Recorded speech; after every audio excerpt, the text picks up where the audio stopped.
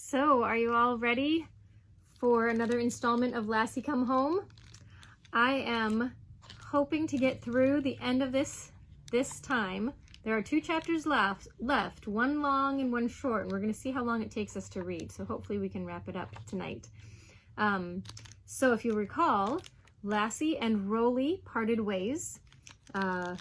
Lassie got caught in the snowstorm and was super tired and exhausted and getting buried by snow as she just couldn't trudge through it any further.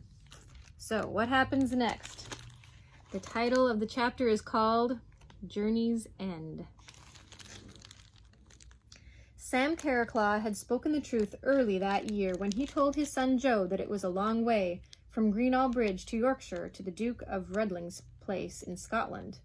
Oh, Greenall Bridge in Yorkshire to the Duke of Redling's place in Scotland. And it is just as many miles coming the other way, a matter of 400 miles. But that would be for a man traveling straight by road or by train. For an animal, how far would it be? An animal that must circle and quest at obstacles, wander and err, backtrack and sidetrack until it found a way? 1,000 miles it would be. 1,000 miles through strange terrain it had never crossed before, with nothing but instinct to tell direction. Yes, 1,000 miles of mountain and dale, of highland and moor, ploughland and path, ravine and river, and beck and burn. 1,000 miles of tor and bray, of snow and rain and fog and sun, of wire and thistle and thorn, and flint and rock to tear the feet. Who could expect a dog to win through that? Yet, if it were almost a miracle, in his heart Joe Carraclaw tried to believe in that miracle, that somehow, wonderfully, inexplicably, his dog would be there someday, there, waiting by the school gate. Each day, as he came out of school, his eyes would turn to the spot where Lassie had always waited. And each day there was nothing there, and Joe Carraclaw would walk home slowly, silently, stolidly, as did the people of his country. Always, when school ended, Joe tried to prepare himself, told himself not to be disappointed, because there could be no dog there. Thus, through the long weeks, Joe began to teach himself not to believe in the impossible. He had hoped against hope so long that hope began to die. But if hope can die in a human, it does not in an animal. As long as it lives, the hope is there and the faith is there. And so, coming across the schoolyard that day, Joe Carraclaw would not believe his eyes. He shook his head and blinked and rubbed his fists in his eyes, for he thought what he was seeing was a dream. There, walking the last few yards to the school gate, was his dog. He stood, for the coming of the dog was terrible. Her walk was a thing that tore at her breath. Her head and her tail were down almost to the pavement. Each footstep forward seemed a separate effort. It was a crawl rather than a walk, but the steps were made one by one, and at last the animal dropped in her place by the gate and lay still. Then Joe roused himself. Even if it were a dream, he must do something. In dreams, one must try. He raced across the yard and fell to his knees, and then, when his hands were touching and feeling fur, he knew it was reality. His dog had come to meet him. But what a dog was this? No prize collie with fine tricolor coat glowing, with ears lifted gladly over the proud, slim head of its perfect black mask. No, it was not a dog whose bright eyes were alert and who jumped up to bark a glad welcome. This was a dog that lay weakly trying to lift a head that would no longer lift, trying to move a tail that was torn and matted with thorns and burrs, and managing to do nothing very much except to whine in a weak, happy, crying way. For she knew that at last the terrible driving instinct was at peace. She was at the place. She had kept her lifelong rendezvous, and hands were touching her that had not touched her for so long a time. By the labor exchange, Ian Copper stood with the other out-of-work miners, waiting until it was tea time so that they could all go back to their cottages. You could have picked out Ian, for he was much the biggest man, even among the many big men that Yorkshire grows. In fact, he was reputed to be the biggest and strongest man in all that riding of Yorkshire. A big man, but gentle, and often very slow of thinking and speech. And so Ian was a few seconds behind the others in realizing that something of urgency was happening in the village. Then he saw it too. A boy struggling, half running, along the main street, his voice lifted in excitement, a great bundle of something in his arms. The man stirred and moved forward. Then, when the boy was nearer, they heard his cry, "She's come back! She's come back!" The men looked at each other and blew out their breath, and then stared at the bundle the boy was carrying. It was true. Sam Carraclaw's collie had walked back home from Scotland. "I must get her home quick," the boy was saying. He staggered on. Ian Copper stepped forward. "Here," he said, "run on ahead. Tell him to get ready." His great arms cradled the dog, arms that could have carried 10 times the weight of this poor, thin animal. "Oh, hurry, Ian," the boy cried, dancing in excitement. "I'm hurrying, lad. Go on ahead." So Joe Carraclaw raced along the street, turned up the side street, ran down the garden path, and burst into the cottage. "Mother! Father!" "What is it, lad?" Joe paused. He could hardly get the words out. The excitement was choking up in his throat, hot and stifling. And then the words were said. "Lassie, she's come home! Lassie's come home!" He opened the door, and Ian Copper, bowing his head to pass under the lintel, carried the dog to the hearth and laid her there. Here's a picture. There's Lassie laying on the hearth. Oh, and there's another one that I accidentally missed earlier. Here he is, seeing her for the first time at the gate.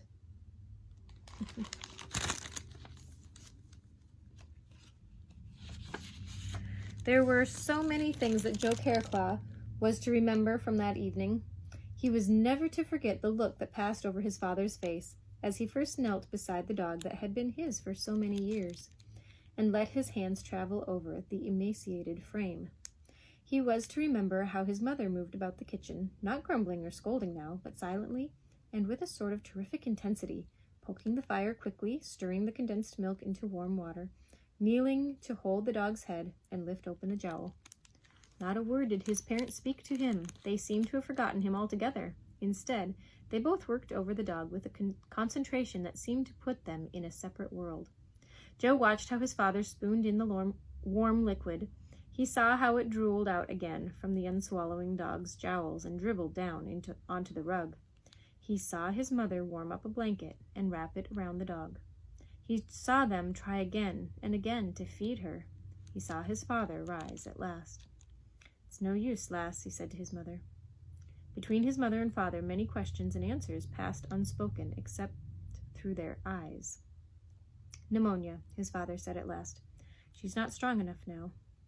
For a while his parents stood, and then it was his mother who seemed to be somehow wonderfully alive and strong. "I won't be beat," she said. "I just won't be beat." She pursed her lips, and, as if this grimace had settled something, she went to the mantelpiece and took down a vase. She turned it over and shook it. The copper pennies came into her hand.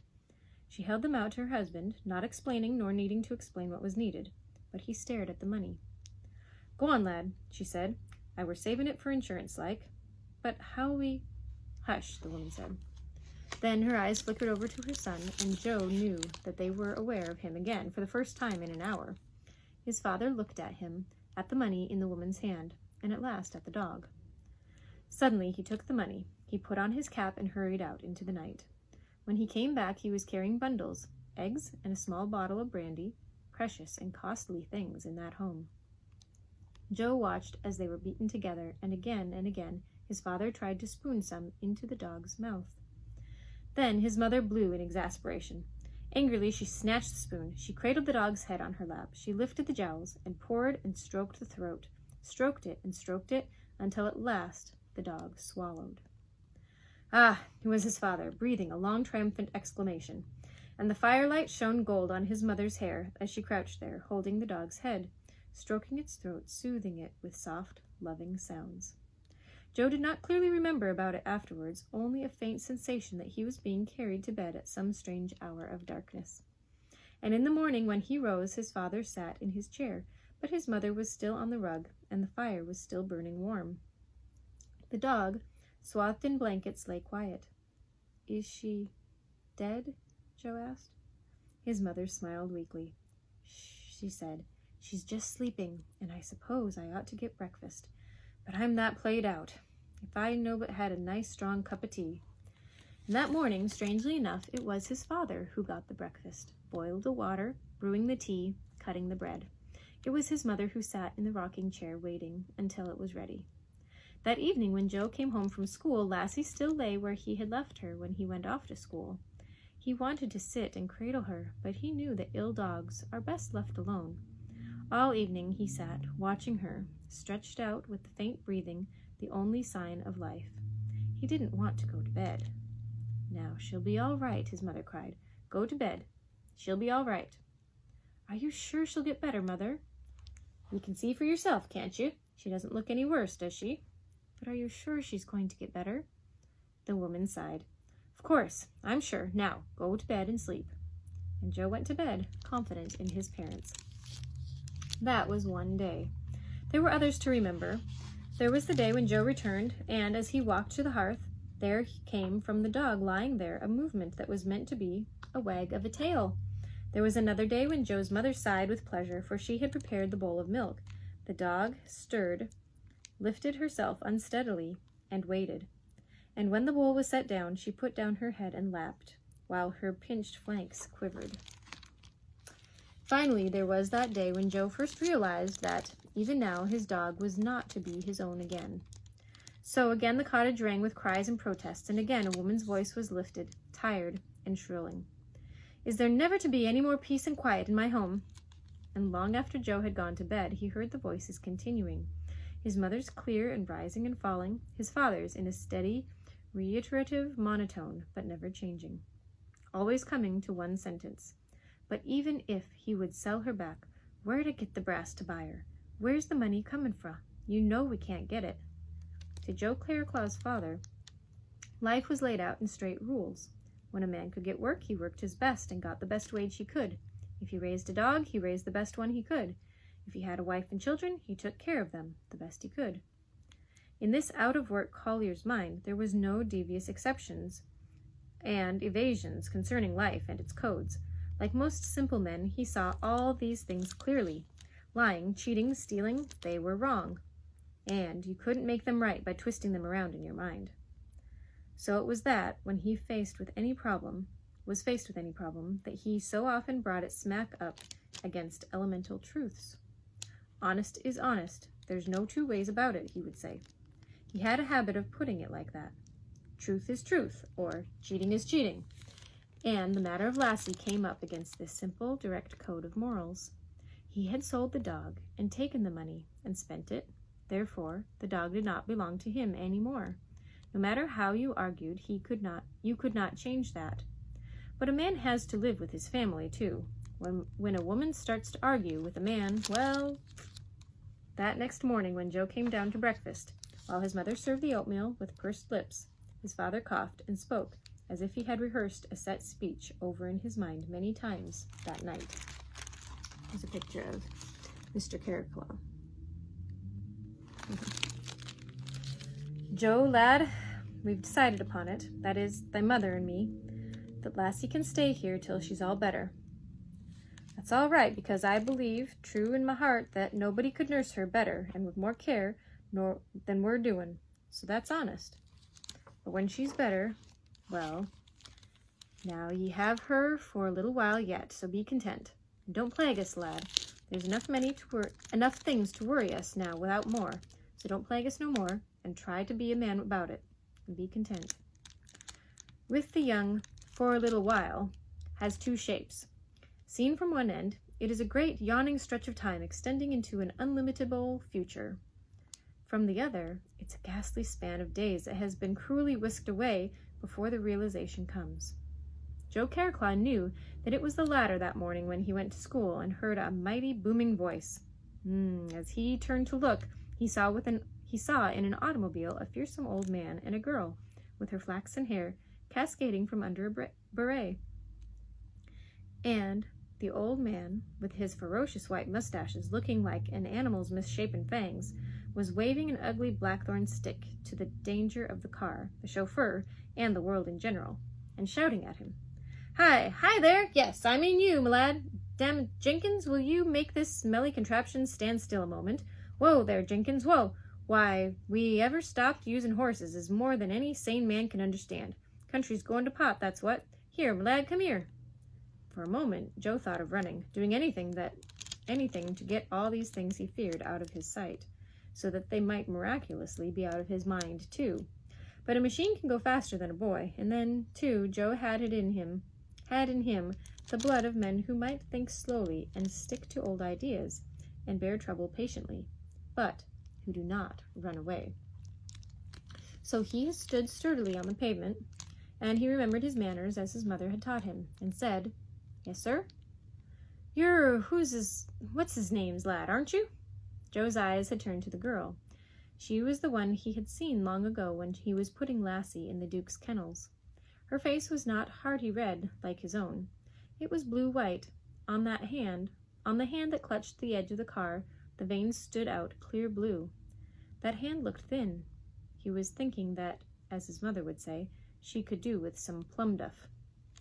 She was looking at him, too. Something made him draw himself up proudly. "My father is Sam Carraclaw," he said firmly. I know," the old man shouted impatiently. "I never forget a name, never. Used to know every last soul in this village. Too many of you growing up now, younger generation, and, by gad, they're all of them not worth one of the old bunch, not the whole kit and caboodle. The modern generation, why—" He halted, for the girl beside him was tugging his sleeve. "What is it? Oh, yes, I was just coming to it. Where's your father, my lad? Is he home?" "No, sir." "Where is he?" "He's off over Allerby, sir." "Allerby? What's he doing there?" "A mate spoke for him at the pit, I think, and he's gone to see if there's a chance of getting taken on." "Oh, yes, of course. Well, when'll he be back?"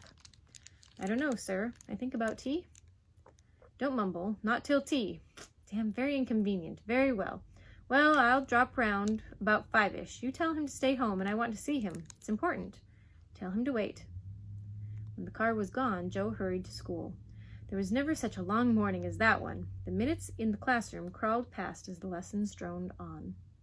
Joe had only one desire, to have it become noon. And when the last of the laden moments that were years were gone, he raced home and burst through the door.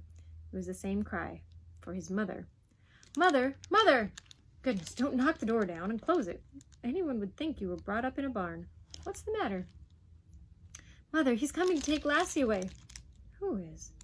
"The Duke. He's coming." "The Duke? How in the world does he know that she's—" "I don't know, but he stopped me this morning. He's coming at tea time." "Coming here? Are you sure?" "Yes, he said he'd come at tea." "Oh, Mother, please." "Now, Joe, don't start. Now I warn ye." "Mother, you've got to listen. Please, please." "You hear me? I said, no, Mother. Please help me, please." The woman looked at her son and heaved a sigh of weariness and exasperation. Then she threw up her hands in despair. "Ay, dearie me, is there never to be any more peace in this house? Never?" She sank into her chair and looked at the floor. The boy went to her and touched her arm. "Mother, do something," the boy pleaded. "Can't we hide her? He'll be here at 5. He told me to tell father that he'd be here at 5. Oh, Mother." "Nay, Joe, thy father won't. Won't you beg him? Please, please, beg father to—" "Joe!" his mother cried angrily. Then her voice became patient again. "Now, Joe, it's no use. Stop thy plaguing. It's just that thy father won't lie. That much I'll give him. Come good, come bad, he'll not lie." "Just this once, Mother." The woman shook her head sadly and sat by the fire, staring into it as if she would find peace there. Her son went to her and touched her bare forearm. "Please, Mother, beg him, just this once. Just one lie won't hurt him. I'll make it up to him. I will, I truly—" The words began to race from his mouth quickly. "I'll make it up to both of you. When I'm grown up, I'll get a good job. I'll earn money, and I'll buy him things. I'll buy you things, too. I'll buy you both anything you ever want, if you only please." Then, for the first time in all this trouble, Joe Carraclaw became a child, his sturdiness gone, and his tears choked his voice. His mother could hear his sobs, and she patted his hand, but she would not look at him. From the magic of the fire she seemed to read deep wisdom, and she spoke slowly. "They mustn't, Joe," she said, her words soft. "They mustn't want like that. They must learn never to want anything in life as hard as they want Lassie. It just doesn't do." It was then that she felt her son's hand trembling with impatience, his voice rising clear. "You don't understand, Mother. You don't understand. It ain't me that wants her. It's her that wants us, so terrible bad. It's what made her come home all that way. She wants us so terrible bad." It was then that Mrs. Careclaw looked at her son at last. She could see his face contorted and the tears rolling openly down his cheeks. And yet, in that moment of childishness, it was as if he were suddenly all the more grown up. Mrs. Careclaw felt as if time had jumped, and she were seeing this boy, this son of her own, for the first time in many years. She stared at him, and then she clasped her hands together. Her lips pressed together in a straight line, and she got up. "Joe, come and eat then. Go back to school and be content. I'll talk to thy father." She lifted her head, and her voice sounded firm. "Yes, I'll talk to him all right. I'll talk to Mr. Samuel Careclaw. I will indeed." At 5 that afternoon, the Duke of Redling, fuming and muttering in his bad-tempered way, got out of a car that had stopped by a cottage gate. And behind the gate was a boy, who stood sturdily, his feet apart, as if to bar the way. "Well, well, my lad, did you tell him?" "Go away," the boy said fiercely. "Go away, thy tyke's not here." For once in his life, the Duke of Redling stepped backward. He stared at the boy in amazement. "Well, drat my buttons, Priscilla," he breathed. "The lad's touched. He's touched." "Thy tyke's net here. Way with thee," the boy said stoutly. And it seemed as if in his determination he spoke in the broadest dialect he could command. "What's he saying?" Priscilla asked. "He's saying my dog isn't here. Drat my buttons, are you going deaf, Priscilla? I'm supposed to be deaf, and I can hear him all right. Now, my lad, what tyke of mine's not here?"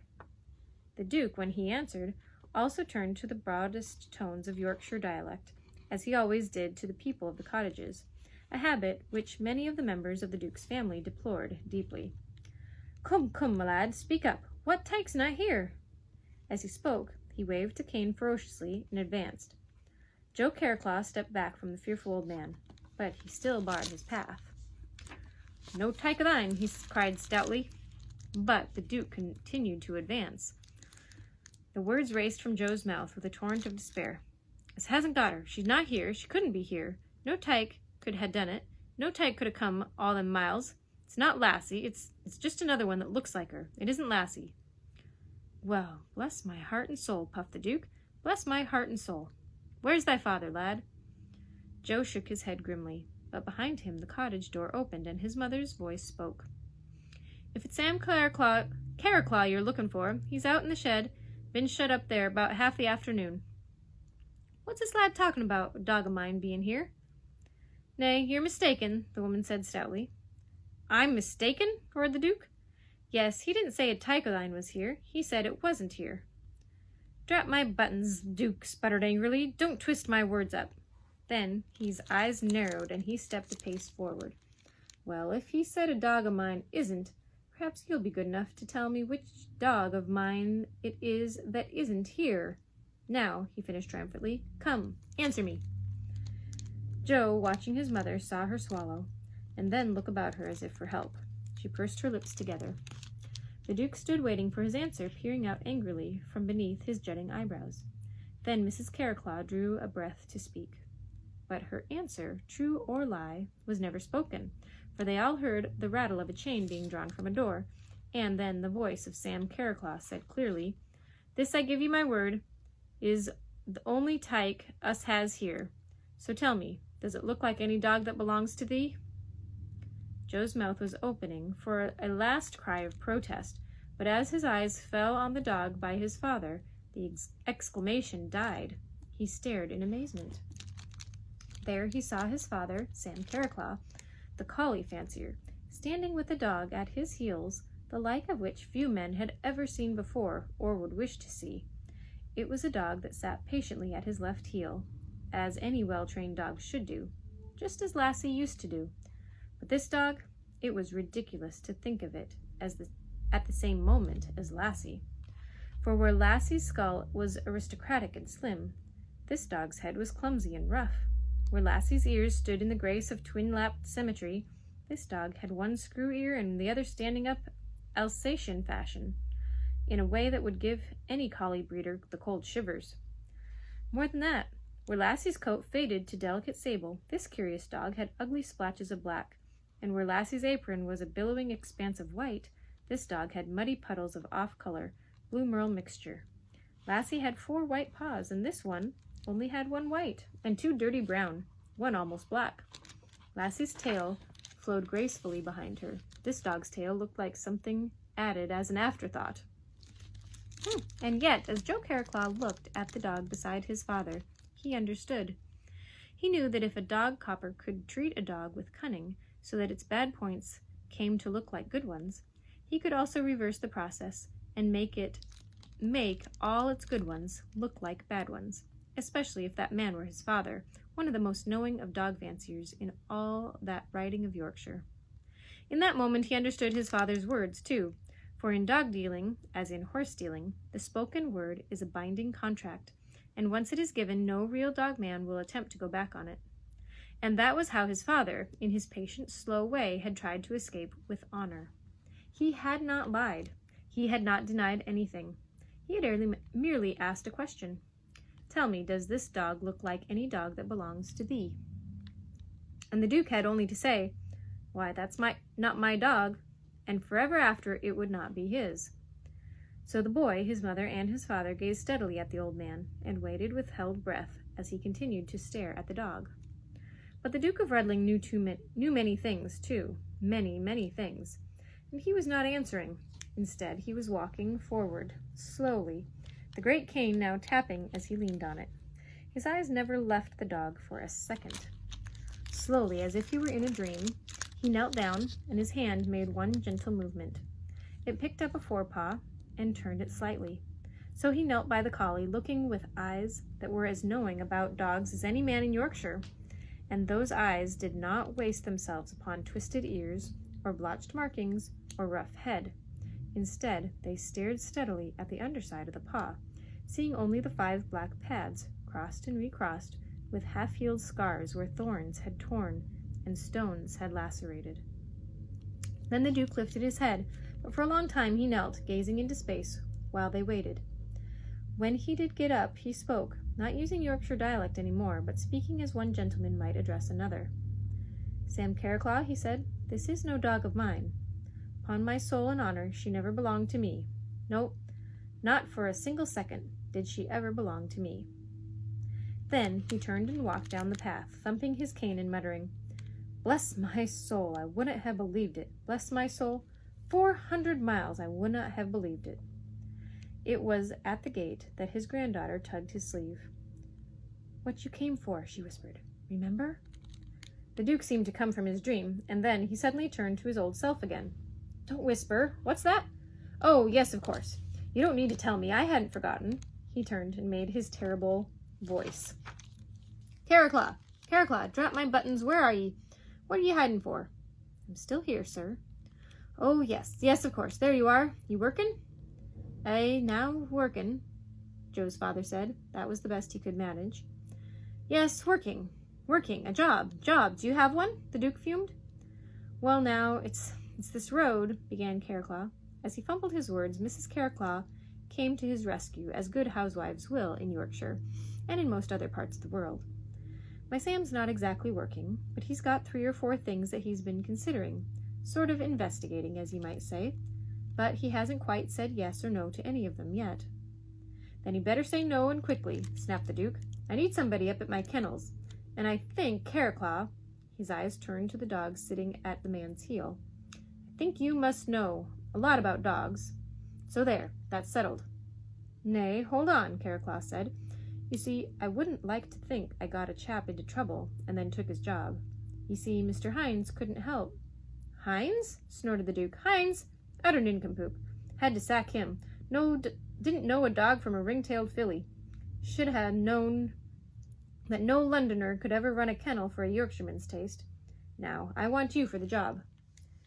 Nay, there's still summat, Mrs. Carraclaw protested. What now? Well, how much would this position be paying? The Duke puffed his lips. How much do you want, Carraclaw? £7 a week, and worth every penny, Mrs. Carraclaw cut in, before her husband could get could even get round to drawing a preparatory breath. But the Duke was a Yorkshireman too, and that meant that he would scorn himself if he missed a chance to be practical, as they say, where money is concerned. 5, he roared, and not a penny more. 6 pounds 10, bargained Mrs. Carraclaw. 6 even, offered the Duke cannily. Done, said Mrs. Carraclaw, as quick as a hawk's swoop. They both glowed, self-righteously pleased with themselves. Mrs. Carraclaw would have been willing to settle for 3 pounds a week in the first place, and as for the Duke, he felt he was getting a man for his kennels who was beyond price. Then it's settled, the Duke said. Well, almost, the woman said. I presume, of course. She liked a taste of what she considered a very fine word, so she repeated it. I presume that means we get the cottage on the estate, too? You drive a fierce bargain, ma'am, said the Duke, scowling. But ye get it, on one condition. He lifted his voice and roared. On condition that as long as you live on my land, you never allow that thick-skulled, screw-lugged, gay-tailed eyesore of an excuse for a collie on my property. Now, what d'ye say?